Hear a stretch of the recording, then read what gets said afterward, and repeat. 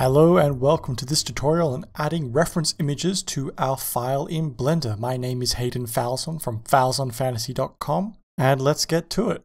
Reference images are quite self-explanatory. They're images that we use in the 3D software as a reference for our models. If you are not in the habit of creating reference images for your creations, I would put it to you to maybe try a couple. They don't have to be fantastic, but it's always good to have an idea of what you're making in the software. The reference images that you just saw on screen are the ones that I'll be using, and they are of a character that I have for an up-and-coming animation that will be uploaded onto my Falzon Fantasy channel. To make this demonstration more clear, I'm going to delete the cube, and then we're going to press Shift-A to bring up our Add menu, and we're going to go down to Image. Then we're going to select Reference. With Reference selected, we'll be given a pop-up window that will allow us to select which image we would like for the reference to show. I'm going to select this one. Upon loading it in, you'll notice that it is at a weird angle, and that is because it orients itself so that it is perpendicular to the view, so it's always facing the view that we created the image at. So say that we wanted to create an image that is facing our front orthographic view. If we press 1 on the numpad, will be instantly snapped into our front orthographic view, which will be denoted by the text on our left top hand of our screen. We can then create our reference image while in this view. But let's say we've already created our image and it's at a weird angle like this. We can easily fix this by selecting it and then pressing N to bring up our transform toolbar, and then we can just fix the rotational values.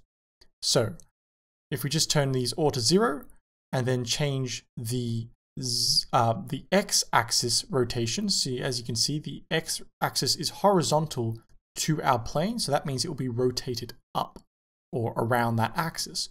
And if we make that 90 degrees, it will be facing the front. So instead of taking the long way to create our side orthographic one, let's just go into the side by pressing 3 on the numpad, and then we're going to press Shift-A to bring up our Add menu. And then we're going to go to Image and then Reference. So as you can see, it's created our image so that it is facing our side orthographic view. So when we look at this from the front now, we'll see our front view. And when we look at it from the side by pressing 3, we'll see our side view. And then through the magic of editing, I've already added my perspective view as well. Now with so many reference images in our scene, you may notice a problem.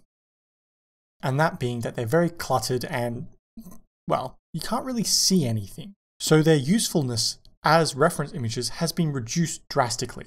So to fix this, we're going to navigate to our object data. And for my perspective reference image, I'm going to check off display orthographic.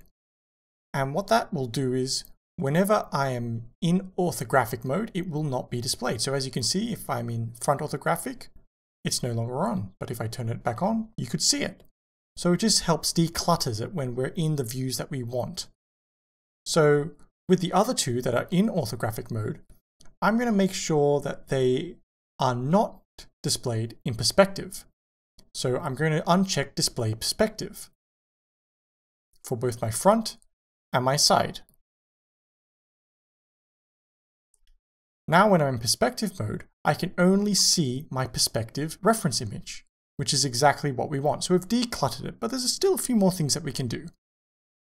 Now if I was to create a basic cube in here, as I would to begin my modeling process, you'll notice that it's a bit difficult to see what's underneath the cube. Now this is a very easy fix. We'll just click on our reference image, make sure it's in Object Data tab, and I'll change the depth from default to front. So now our reference image is going to be shown above my cube. So we're going to do that now for all the reference images. And we can also change the transparency just so it's not too overwhelming. This is just in case your reference image isn't lines and could be a filled in object. And there we go. Very, very, very simple. And the best thing is, because these reference images aren't, well, objects per se, they're more empties, they will not be rendered in the final render. Now that we have a very basic reference image setup, we can now organize our scene collection just a little bit, just so it's easier. So we can name our images, so front, side, and perk. for perspective. And then we can also create a new collection. And what this collection will allow us to do is essentially make them visible or invisible with the press of a button. So I'll just select them all and drag them into that new collection. So now, whenever I press the eye icon, I can just get rid of them really quickly. So this just makes it a lot more easy than, going through all of them and pressing the eye icon. You don't have to worry about making sure that it's not going to be rendered in the final render because they are all empties and they will not render.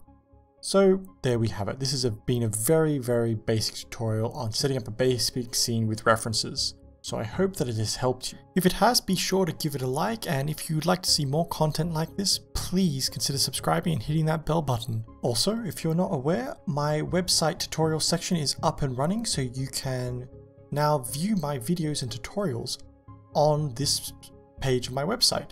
So it just makes it a bit more convenient for sorting through the different sections and categories of my tutorials. So right now we've got Blender 2.8 tutorials and 2.79 World Machine and music tutorials. So it just makes it very easy to navigate, but just an alternate way that you can view my content. Thank you so much for watching this video. I hope that it has helped. My name is Hayden Falzon from falzonfantasy.com, signing off.